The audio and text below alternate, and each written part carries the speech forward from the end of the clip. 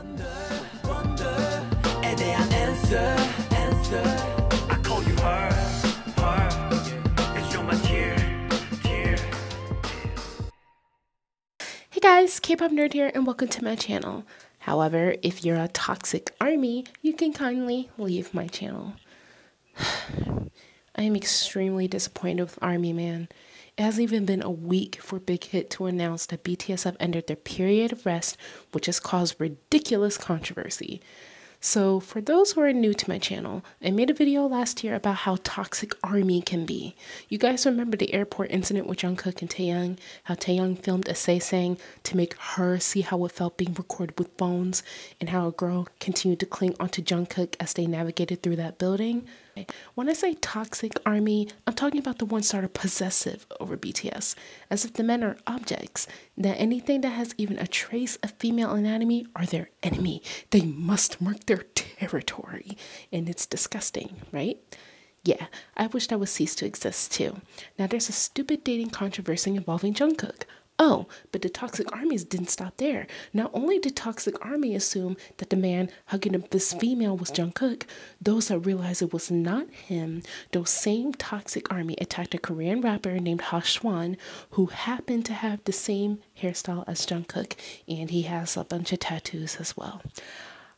I'm sorry, I wasn't aware that Jungkook was the only man in the world to have this majestic and wonderful hairstyle and tattoos.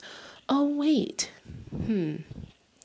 I didn't even know of this rapper, which by the way isn't an insult, but it shows that the army that are aware of other artists, how quickly they just jump to conclusions, and it isn't okay. Now he's being harassed and has experienced the bad side of the fandom. First impressions stick. You've just showed this man that the wrath of the fandom has a toxic side that jumps to conclusions. Seriously? Never mind the fact that Jungkook feels pressured about this too. BTS are all grown men.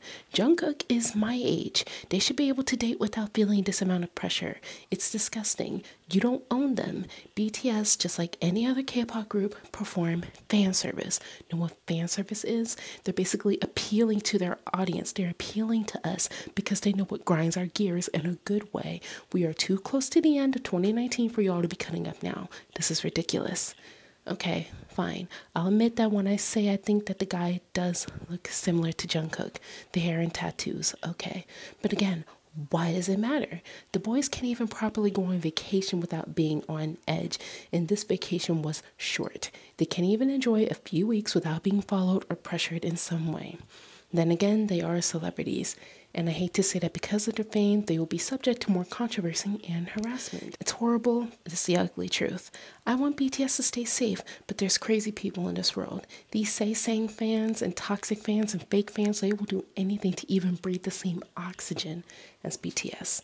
But what do you guys think? Leave your thoughts down below. Hash Swan, on behalf of all ARMY and the lady involved in that photo and the other guy, whoever he may be, I apologize on behalf of all good ARMY.